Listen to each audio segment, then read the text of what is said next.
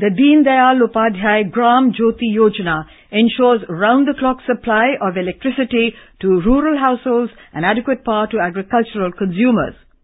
Due to the consistent efforts and commitment of the government, all 5,97,464 census villages in the country have been electrified. Here is a ground report from our Sambalpur correspondent.